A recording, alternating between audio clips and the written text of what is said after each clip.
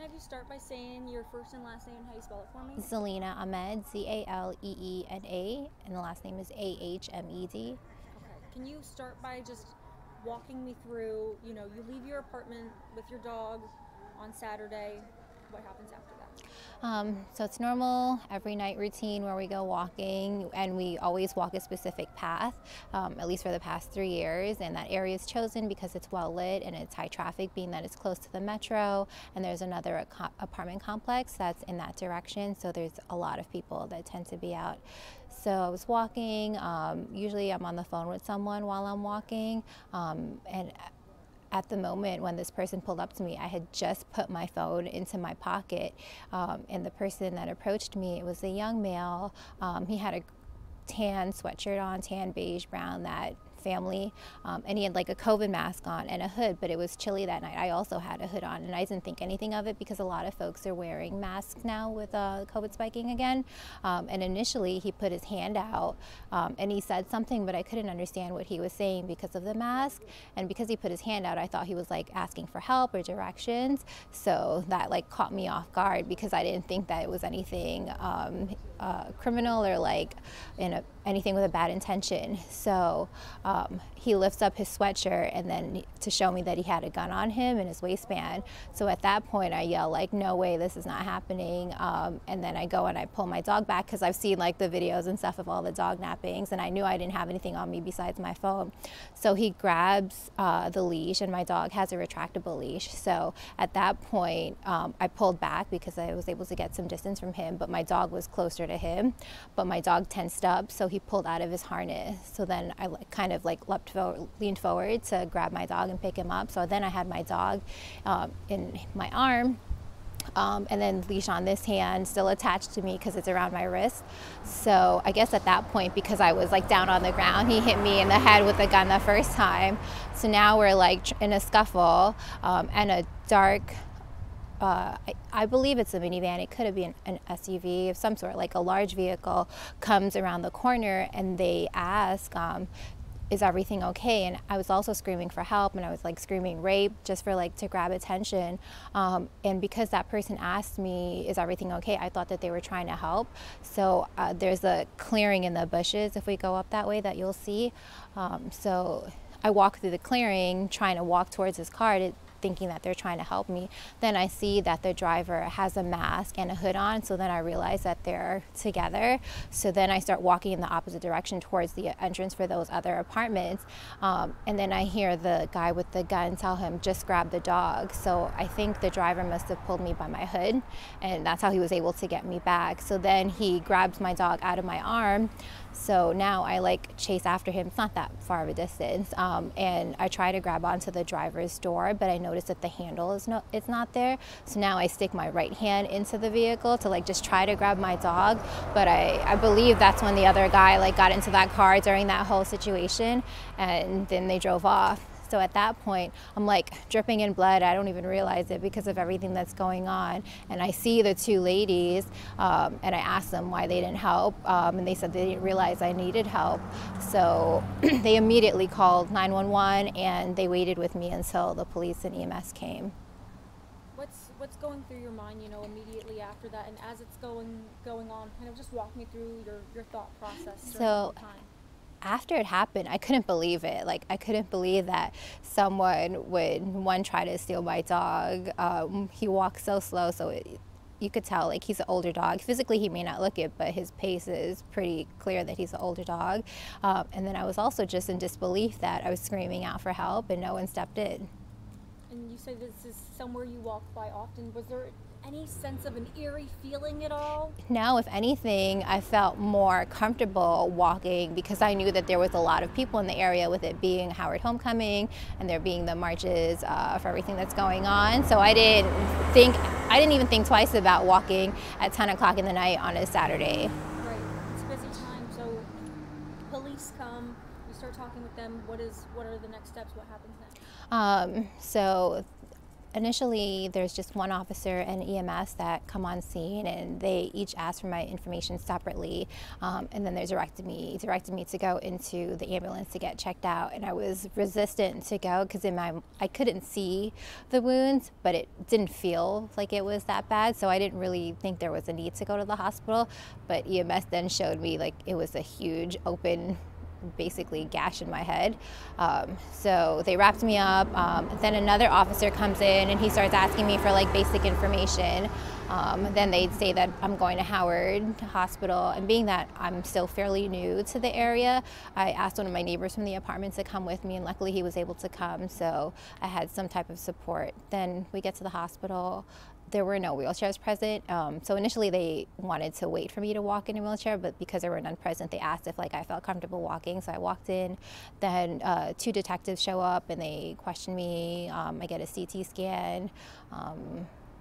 And at that point, my fingers and stuff were swollen and it was bleeding from the door, but I didn't want to get x-rayed, and the swelling and stuff is starting to go down. So I probably got home around 1 a.m. after all of this. You're saying today you're feeling physically... So now, I guess so this happened Saturday night. So yesterday, I guess the adrenaline was still pumping because I didn't really get any sleep. I went to bed at 5 a.m. and I was up at 7 printing out flyers and putting them around the neighborhood, making the posts on social media. So now, last night, my body's starting to relax, and I realized I got hit a lot more than I had remembered.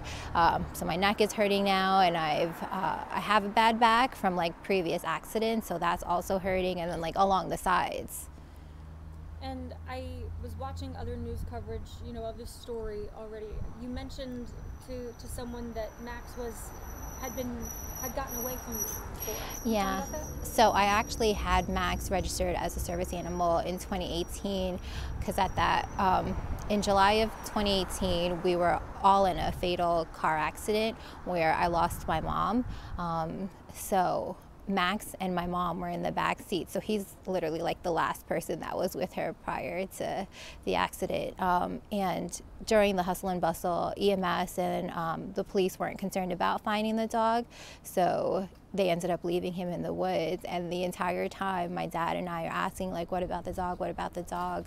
So luckily, it rained that night. And he was able to find his way along the highway, and someone picked him up and took him to a shelter, and they were able to reconnect us through the power of social media posts and people just being good humans. Tell me about what it was like to get him back and to feel that relief last time. Well, given how everything transpired with the accident, I knew he was alive because I heard the barking, but given I didn't know where we were. It happened in South Carolina. And because it was on a major highway, I thought he probably would have just been run over, so I wasn't hopeful. So once we got reunited, it was just I couldn't even describe it. And then ever since then, he's just been really close to me because it's the last thing that I have, and it kind of helps me when I'm missing my mom. And I'm sure people can relate, just having a pet, it's an indescribable feeling where they just understand you on an emotional level more than anything else.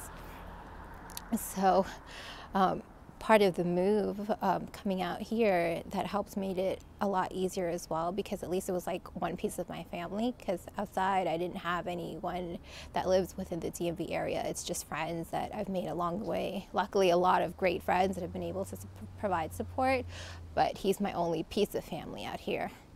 Wow, I'm so sorry about your mom. Thank you. I'm so glad you were able to get him back, and that he's been such a rock for you, after something so awful. So everyone that knows me, they see Max and I together all the time. I take him everywhere with me. Even that day we had went to Target earlier, I got a haircut, we went shopping. That dog goes with me everywhere. So when they don't see me with him, it's unusual. Yeah, you and your dog are a unit. I get it. You guys are one. Yeah, someone even pointed out, subconsciously, I didn't even realize the day that it happened, I had a sweatshirt that had his picture on it, and I wasn't even aware. If you could talk to the 2 guys who took Max, what would you say to them? What would you say to them? So I've been thinking about this a lot. Everybody keeps asking, are you traumatized? Are you afraid? like they've been describing them as like criminals and evil people. So I know like I can't speak to their character. I don't know what their motivation or intent was behind this. And I know like people do bad things when they're desperate. So I'm just hoping that they had a bad situation and maybe they were desperate. But I want to believe that they're good people, and like given everything that's going on and just like everybody reaching out and seeing how much Max means to me, that like something in their heart will find some compassion and have them return him. It's me, because I don't think that they're bad people, maybe just in a bad situation, and I don't want anything bad to happen to them. I just really want my dog back. That's a really incredible way to look at things. I think a lot of people might not be so nice, so there's a lot of crazy stuff that happens in the world, and like we can't control it. You just have to believe that people are intrinsically good. So that's just what I believe. And I was also starting to blame myself for like wanting to help this person initially when he came up to me, because I thought maybe he was lost or he needed something. And I always believe that people are good, so I'm just hopeful that they'll be good people and turn him in. And Max needs special care. He's an older dog. He'll actually be 14 on Halloween, so hopefully we're able to reconnect before then and celebrate his birthday together. His vision is declining, so he doesn't walk really late at night, or I choose areas that are really well lit so he can see. He has arthritis, so he takes joint supplements. His liver is also starting to deteriorate, so he's taking supplements for that. He had some teeth removed, so like I actually hand feed him like soft food so that I can make sure he's not hurting his gums when he's eating. And then he recently had a skin tag removed from his eye, so like under his eye there's like a little bloody patch because the hair is still growing out. He's an old man and he needs you. Yeah. What do you say to, just to other dog parents living in DC who are going to see your story and think, oh my God, this could happen to me? I honestly don't even know how to give anyone any type of like comfort or relief or advice, because there's like DC, being that I'm from New York, I always say that New York is pet tolerant and DC is pet friendly. Like people are so welcome here about dogs everywhere, and like people love their animals way more than they do in New York. So I truly, truly appreciate the outreach and support here. And everyone's feedback and comments have been so great, because like they understand how I feel, and I really have no advice for them whatsoever, because I believe that people probably would have reacted the same way. A lot of people are questioning like why I chose to fight back if this guy had a gun, but instinctively I didn't even think about it. Like I just saw someone trying to grab something that's important to me, and I tried to defend myself. Yeah, as you should. Is there anything that we haven't talked about? Any questions that I haven't asked you that I should have? I don't think so. It's all a lot, and I just appreciate everyone's support and like attempt to get this out and like just get this out in the public and for everyone to know and everyone's help. And, like he has his own Instagram page separate from mine, because I don't want people to think I'm dog obsessed, which I guess having his own page makes me a little obsessed. But that's also been really helpful, because I know like outside of the US, being that he's a West Highland Terrier, a lot of people are picking it up and reposting it. So that's been really, really helpful. I know the detectives they work in off shift, so there's been a little bit of delay in them getting some of that information. So hopefully today was a little bit more successful, but I'm just waiting to hear at this point. Thank you. Thank you. I appreciate you. I just want to get a few more shots. You guys can just keep talking for this. Yeah, sure. So, what are some of Max's favorite toys and things? What are some things He loves likes like to the do? latex balls. So because of his teeth, he doesn't like those hard plastic ones. It's the really soft latex ones, and he doesn't really care for stuffed animals. It's like all those latex toys. He's a big napper, which I am as well. They always say that your dogs kind of mimic the owner's personality. So he's really calm and friendly, and that's also probably something that attributed to it, because when the guy came up to him, Max like was trying to be friendly as well and like sniff the guy out. So that's why the guy was like able to grab onto the leash. That makes sense. I mean, Max has an owner who loves him. He knows love. Yeah. My dog would have done the same thing. He wouldn't have got any And Max, yeah, Max is so loved by like everyone that he meets because he's just so cute and like he's not aggressive. I mean, probably why he was an easier target because they knew he wouldn't have fought back. When they picked him up in the car, it was so horrifying. Like he just had like his little body and they just like threw him in there. Can't even imagine. Can you hold out your hand again? I just wanted to get a shot of where you said you Oh. were swollen. It's well, the swelling is going down now, but it's just like it was all bloody and there's like a few little lacerations that are healing. You say that's from the leash? No, this is from the door. From the door? Yeah. His leash was on my wrist, which is why I wasn't able to like let go freely. You said he was able to like slip out of his harness? Yeah, so I don't know if you have a harness or you put a collar on your dog. So like sometimes when they tense up their shoulders, they're able to wiggle out of it. Yeah, so that's what he did. No, my dog does the same thing all the time. I can't even